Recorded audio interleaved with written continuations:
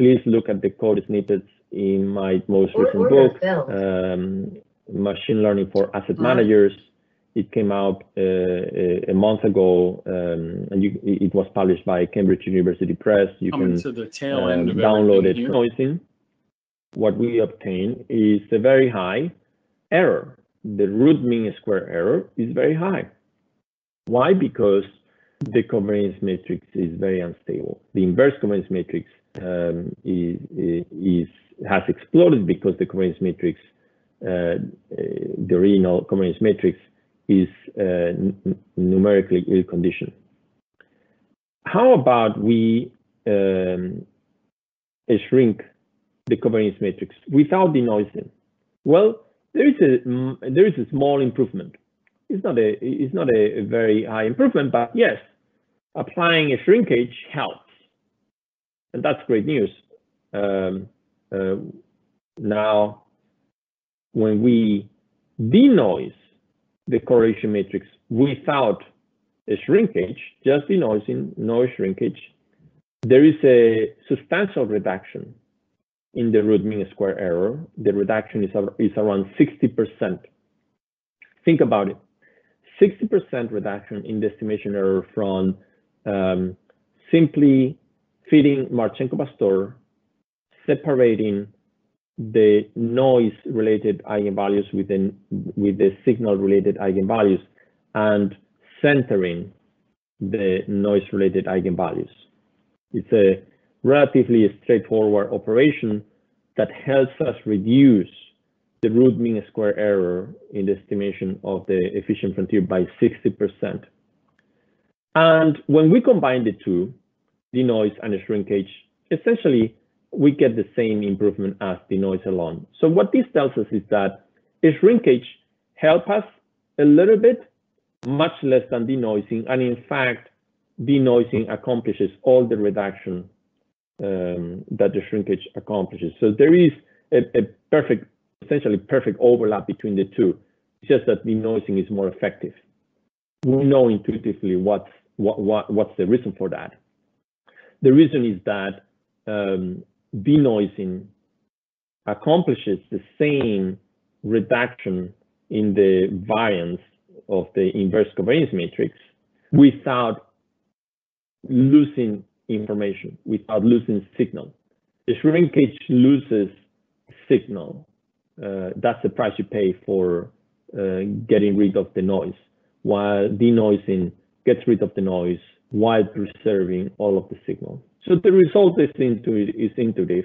Not only it can be replicated through Monte Carlo experiments, but we know why it's better. How about when we compute the maximum Sharpe ratio portfolio? Well, when we compute the maximum Sharpe ratio portfolio, the results are even stronger. Why? Because if you remember from the second slide, computing the maximum Sharpe ratio portfolio requires multiplying the inverse covariance matrix with the vector of expected returns. And where vector of expected returns is quite inaccurate, we cannot forecast returns with any confidence. And when we multiply that vector of expected returns with an exploded covariance matrix, well, it's just garbage in, garbage out. However, when we denoise the correlation matrix, now there is a substantial improvement. In fact, we are able to reduce the root mean square error by 94%. Now, having worked in finance for over 20 years, it is rather unusual to find situations where a particular method can be so effective. A 94% reduction in root mean square error is very significant, and it tells us that this approach is very useful. It can be very helpful. We are not talking about a minor improvement. We are talking about a rather radical improvement in the stability of the efficient frontier. Let's go now to the second source of instability. First, I referred to noise-induced instability. Noise-induced instability, if you remember, is related to the number of observations. That's why in the Marchenko-Pastor equations, we found that the range of the eigenvalues was a function of T over N, right? You remember from the equations, if T over N is small, then the distribution widens. We need to have many observations for each variable that we utilize in our analysis. How about signal-induced instability? Where does it come from? How can signal be a source of instability? I think we all have on the back of our minds the notion that signal cannot be bad. How could signal make our work difficult? That's precisely what we are trying to monetize, what we are trying to utilize. Well, as it happens, signal can be a problem too. And this is something that the literature, I don't think, has studied enough. Typically, most researchers focus on noise-induced instability, and very few researchers pay attention to signal-induced instability. Let me motivate why signal-induced instability is actually very important. Consider the smallest system that you can think of, just two securities. The correlation matrix could have this form, right? Diagonals of ones, and then of diagonal elements of rho, the correlation matrix between the two securities.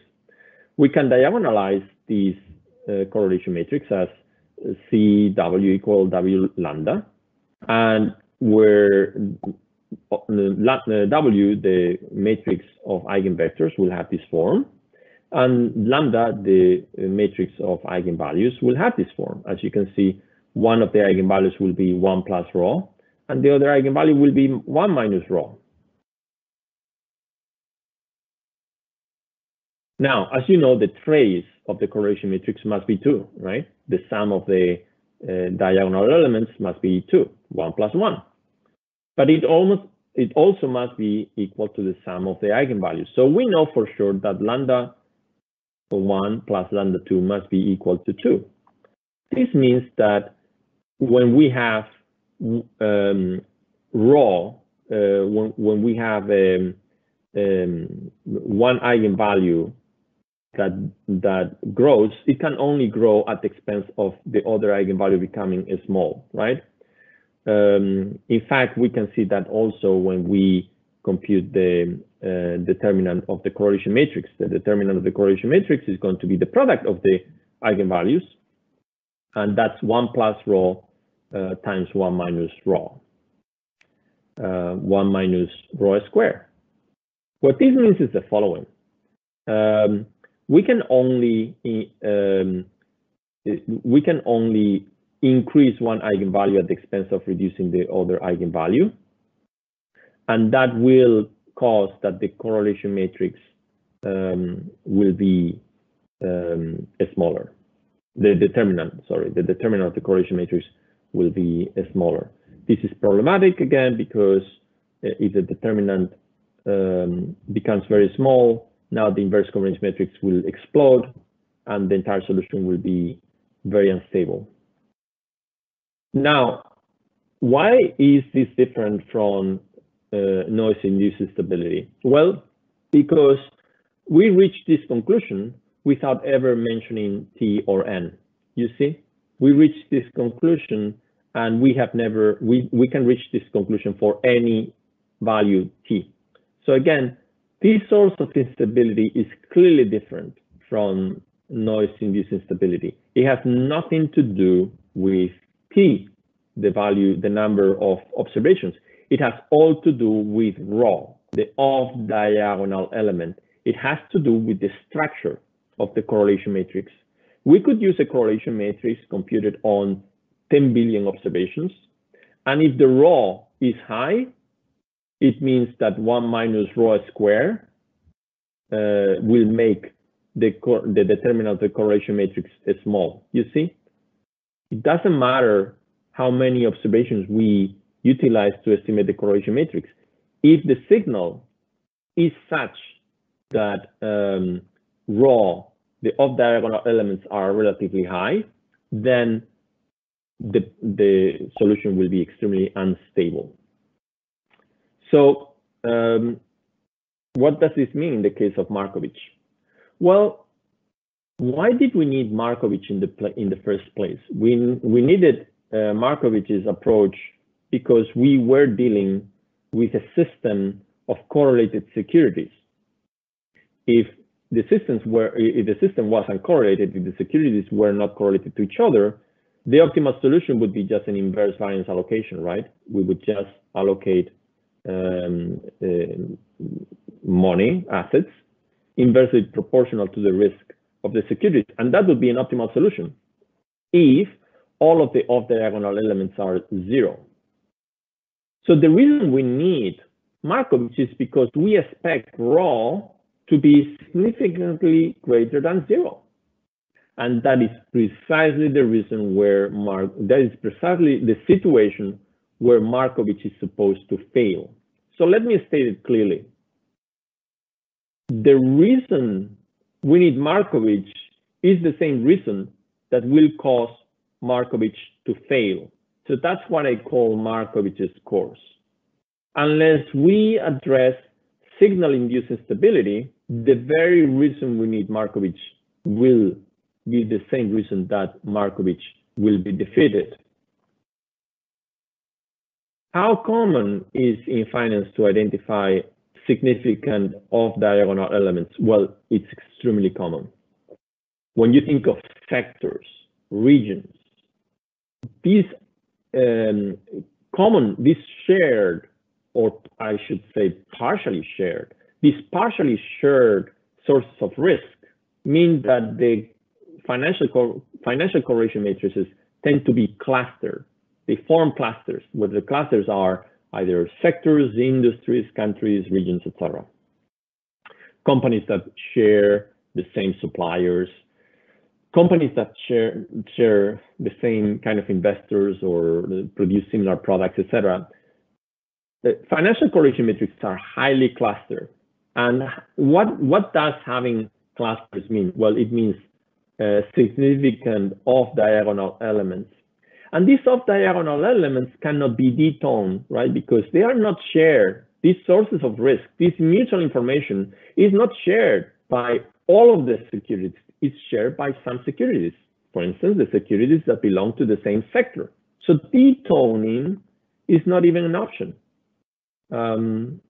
What can we do? Well, we have to figure out a way to optimize this portfolio while controlling for signal-induced instability. And this is what we are going to see now, the NCO algorithm. NCO stands for Nested Cluster Optimization. The algorithm follows the following, these 5 steps. Step number 1 is correlation clustering. The first thing we need to do is we need to apply clustering algorithms, whether agglomerative or hierarchical, the algorithm of your choice. You can use the optimal number of cluster algorithms, the ONC algorithm, but you can apply other algorithms. The important is that now we are able to make a partition of our investment universe. The partition means that each security will belong to one and only one cluster. Given that, the second step is that we are going to optimize each cluster separately. If we have K clusters, we will optimize clusters 1 to K separately. This task can be parallelized, can be solved very quickly. And each of these optimizations will take much less time than optimizing the overall portfolio. Why? Because the system is much smaller. The step number 3 is system reduction. Now that we have estimated the optimal allocations for each cluster, we can reduce the system. Instead of working with an n by n system, where n is the number of securities, we can operate going forward with a k by k system, where k is the number of clusters. So in the fourth step, we compute the intercluster allocation. We compute how many assets should be allocated to each of the K clusters. Remember, in step 2, we computed the allocation intra-cluster. In step 4, we compute the allocation inter-cluster. What is the solution? The solution is computed in step 5. That's the dot product of the two. We compute the dot product. Essentially, if we have allocated, let's say, 10% to one cluster, now this 10% will be sub-allocated using the weights estimated in step 2. Why does this method work? Well, very intuitively, it works because we have taken an ill-posed problem and we have transformed it into a well-behaved problem. Why? Because once we have reduced the system from n by n to k by k, now we are guaranteed that the off-diagonal elements must be much smaller. Why are we guaranteed? Well, because that is the nature of clustering. The fact that all of these securities that belong to cluster 1 are bundled together is because they share the same sources of risk. Their mutual information was very high. And now that we are compressing, right, now that we are collapsing all of that information into a single loading, the correlation between this cluster and other clusters must be smaller. If the correlation was high, then these two clusters should have merged. The reason these two clusters did not merge means that the correlation must be low. Therefore, now the problem is well posed. Now Markovitch can truly succeed, now that we have addressed the signal-induced instability. By how much? How helpful is this approach? Well, we can repeat the same experiment that we applied earlier. We take a correlation matrix. In this case, I'm even taking a smaller correlation matrix. Before we experiment with a correlation matrix similar to the one associated with the S&P, 500 securities, 10 blocks, one block per sector. In this case, the results are such that even with a very small correlation matrix like 50 by 50, we will see a significant improvement. I won't go again through the description of the experiment. It's the same that we discussed before. The only difference is that now, instead of applying denoising, what we're going to do is we're going to apply the nested cluster optimization algorithm. Well, the results are that if we're using a minimum variance portfolio, the reduction in the root mean square error is around 47%. Again, very significant. Interestingly, applying a shrinkage is actually detrimental. Let me repeat this. When we shrink the correlation matrix and we try to apply a minimum variance optimization, in this case, the solution will actually be worse. And why is that? Well, because we know that a shrinkage is going to lose information. And when it loses information, as a result, even though we have control better for the noise, this loss of information leads to a worse solution.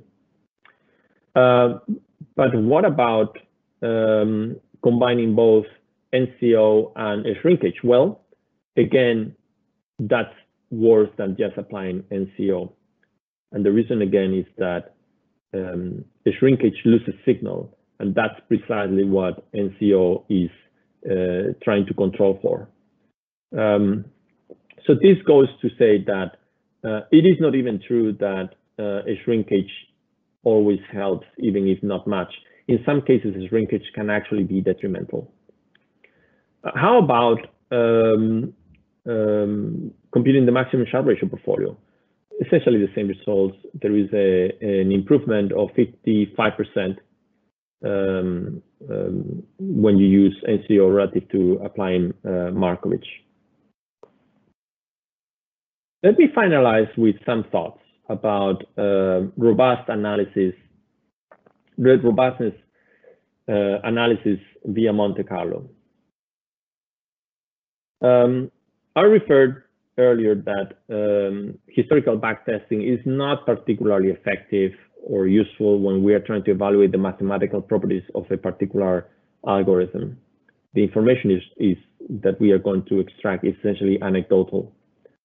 A better approach is Monte Carlo. Now, we can repeat this kind of procedure to evaluate multiple algorithms, not only Markovitch and NCO, but 20, 50 different algorithms on a particular input. For instance, the input could be the Barra factor covariance matrix, and see what procedure is better for this particular input. So what I'm saying is that even though I like NCO very much as an algorithm, that doesn't mean that NCO will necessarily be the best option always. Depending on the kind of signal and noise that is contained in our input variables, there could be better algorithms to deal with these inputs. And how can we discover what algorithm is better for a particular problem? How can we identify what is the best tool for this job? And that's where Monte Carlo optimization selection helps. The steps are the following. First, we compute some input set, or we get the input set, for instance, from your favorite provider. And then we're going to produce a random draws that lead to sample inputs, sample new, sample V. Based on that, we can compute optimal allocations, and we can do that for 20, 50 different optimization algorithms, where we are going to evaluate, given these input variables, what is the solution that leads to the lowest root mean square error. So what I'm saying is that rather than expecting that there will be some algorithm that will dominate always, I would like that people are more experimental. They identify what is the particular tool for this set. And in that way, we don't need just to apply one method. We will have all of these algorithms in our toolbox, and we will apply the right tool for each job. Well, if you like this presentation and ideas that I discussed, I recommend you that you take a look at my two most recent books. One of them is this one, Advances in Financial Machine Learning, and also the newest one that came from Cambridge University Press, Machine Learning for Asset Managers, where you can find a lot of the code and a detailed explanation of what I have just discussed. And with that, Vincent, this is the time for questions. Thank you very much. Awesome. Thank you very much, Marcos. So we've got a few questions from the audience. And before I quickly go to those, I'll just give people another chance to send over some last minute questions if they have any once they've seen the presentation. But so the first one that was asked was, does the empirical matrix need to be column centered? The empirical covariance matrix needs to be the typical covariance matrix you compute. So you take a vector of expected returns. They can be relative to a benchmark or not, and you compute the covariance matrix. That's the only requirement. It will be a covariance matrix that is positive definite, but the approach is as general as that. Next one, so from OMT, the estimate of the largest eigenvalue is based upwards. Should that be taken into account in the covariance and correlation metrics estimate? And if so, how? And how would this bias affect detoning and be incorporated into detoning? Great question. So let me bring this slide, which is the relevant one. As you can see here, we compute the eigenvalues associated with the correlation matrix. And we know that theoretically, given Marchenko-Pastor, this is the highest eigenvalue that we expect from a random covariance matrix, and this is the smallest eigenvalue that we expect from a random covariance matrix. This is if the random covariance matrix is if the covariance matrix is random. But of course, covariance matrices in finance are not random. They contain noise.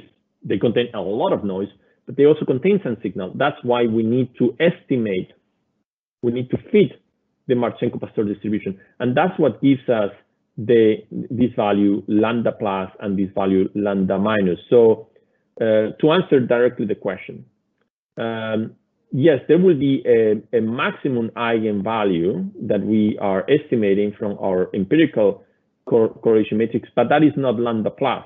That is very likely the eigenvalue, the strongest eigenvalue, which is related to signal. What we need to compute is what is the highest eigenvalue associated with noise, and that's the one that we use to separate the two eigenvalues. And to fit this distribution, the Marchenko-Pastor distribution, we need to use machine learning, in particular kernel density estimation. Great. And then I think a similar question, next one. What % of the number of eigenvalues is a good rule of thumb to denoise without denoising? Example, removing too much signal. Great question. Well, I think that at least we are talking about one.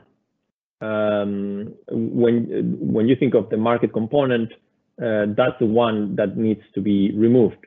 Empirically, you can determine how many you need. Well, it will be, you can keep removing eigenvalues until you get a good clustering, until you get clustering with a very high p-value of the silhouette score. So experimentally, you can determine how many eigenvalues need to be detoned.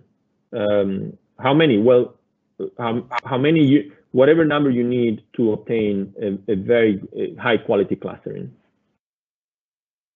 Sure. Okay, bear with me with the next one. Now I'm going to do my best to try and read it out. Marchenko-Pastor PDF holds in the limiting case when NT is equal or more than inf for a fixed ratio. For the finite case, especially when the asset universe is small, 100 stocks, one can find the empirical equivalent MP spectral distribution that like a sharp cutoff point. Can it be more effective to denoise using a cutoff from the empirical finite MP PDF rather than the asymptote MP PDF? That's a wonderful question. You're perfectly right. When we are talking about the very small covariance matrices, like the one I used in the second example, that's why in particular I wanted to present an example with just 50 entries. In that case, Marchenko-Pastor may not be the most effective way. I still think that it will be much better than applying a shrinkage. We could test that, by the way, using Monte Carlo, but there are other approaches that you can use in that case. In fact, there is a paper that presents an heuristic. Maybe I can give you the actual. Yeah, there is a paper by Cockeret and Milo, 2014. We will put this paper in the with the slides that uses an heuristic to determine the cutoff point. I mean, a heuristic may be here the wrong term. It is essentially a rule of thumb, but that it is well informed, it's well motivated, it's not arbitrary, and that seems to be quite useful when we are dealing with small covariance matrices like 50 or nearly 100 variables. Great. Couple more. So one additional problem with MO is that it produces non-sparse portfolios, effectively ignoring transition costs. Can NCO be adjusted to produce sparse portfolios, say with using ICA rather than PCA, that take into account the cost of acquiring a position? Absolutely. And that is why I like that's why I like Monte Carlo approaches. You can simulate your experiment. You can design your experiment in the way you want it. It's under our control, and we can see whether adding now some transaction costs to this particular kind of covariance matrix helps. So your question is an excellent question because it glides really well towards what I said at the end of the presentation. Right? We need to be more experimental in finance. I think that we need to abandon this notion that there are some mathematical methods that will always be better, that will always dominate. We have to kind of abandon this sort of axiomatic mindset that we have in finance. We need to use math, of course, but we have to understand that finance is a very complex system, and we need to identify what is the best tool for each job.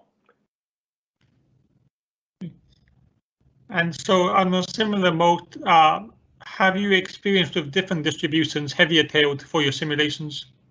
Yes. In fact, there are some very interesting contributions made by Gauthier Marty. He has applied GAN methods to produce complex covariance matrices. And again, please do not take this presentation as a claim that there will be a mathematical approach that will always dominate. I believe that's wrong. For each problem, you need to identify the right solution. NCO happens to be a very good approach for the kind of covariance matrices that we can utilize from Barra, for instance. But there will be some products, I don't know, maybe energy commodities, that will exhibit some traits that will require different tools, and that's where the Monte Carlo approach that I discussed at the end of the presentation comes helpful. Perfect. And so final two questions in case anyone else wants to submit. We've still got a few minutes left. Penultimate one, what are the residue improvements of cluster size as a parameter versus RMSE in your final table? Yes, so look, I like ONC. ONC is an approach that allows you to recover the number of clusters in a particular system. And again, Monte Carlo experiments show that it does so quite effectively. But depending on the size of the problem and also depending on the characteristics of the covariance matrix, you may want to use other approaches. I happen to like ONC a lot, but from time to time, I also use other methods, like, for instance, if I'm dealing with an extremely large covariance matrix and I need to compute a solution within minutes and I don't have the patience or the time or the computing power to apply ONC, which is quite computationally expensive, what I may do is to apply a hierarchical clustering algorithm where I control for the, I evaluate the t-value of the silhouette score and find a cutoff. You know, this is an operation that even with a 10,000 by 10,000 covariance matrix can be accomplished within minutes. ONC will take hours, and if you don't have hours, then you apply that approach, and guess what? It comes the answer quite approximate. It's a good approximation. So there are many different clustering methods in the literature that apply different linkage functions, and please be open-minded. You don't need to use what I have just discussed. In fact, I believe that the more methods you explore, the bigger will be your toolkit. Perfect. And then final questions before we round up, then, more from a general sense, then, what would you say needs to happen for firms to modernize, and what are their current obstacles? Yes, there are two kinds of obstacles. Number one is, like in many fields, in finance, there are generational biases and legacy methods. So Markovitch has been used for 60 years and will continue to be used, even though everybody recognizes all of the problems and limitations with Markovitch. This is just how the industry is set up.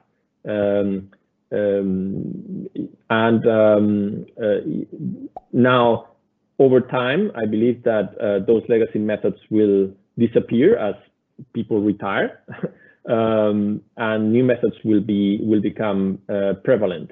I think that what this tells you is that there is an opportunity here for those firms that embrace the new methods.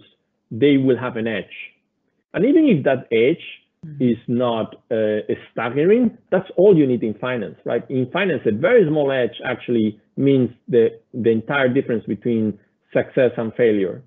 So I think that we are in a very interesting moment in finance because on one hand, we have more computing power than ever. We have better and bigger data sets than ever, which combined with machine learning gives us an edge. And the legacy methods are typically favored by very large asset managers, which means that there is a lot of alpha to be extracted. I would say that there is today more alpha to be monetized than ever before because the industry has consolidated into a very few extremely large asset managers that utilize legacy methods, and then many very small firms that are more dynamic, more effective, more modern, and as a result, there is an abundance of alpha that didn't exist before when the industry was much more uniform. What a fantastic way to finish off the presentation. So yeah, we've got no more questions. We've got one comment though saying kudos for a great presentation, and I'm sure the rest of our attendees could echo that as well. So yeah, thank you very much for your time, Marcos, and yeah, thank you to our audience as well for participating. So, my absolute pleasure, and please stay safe. Awesome. So thank you all for joining us today. If you did enjoy the webinar, please head over to QuantMind's LinkedIn page and let us know in the poll. And while you're there, you're more than welcome to stay connected with us. You can either follow us on LinkedIn or on Twitter at QuantMinds for all the latest updates on our face-to-face and online events, including webinars. Our next one will be tomorrow with Alexandre Antonov, and we hope you'll be able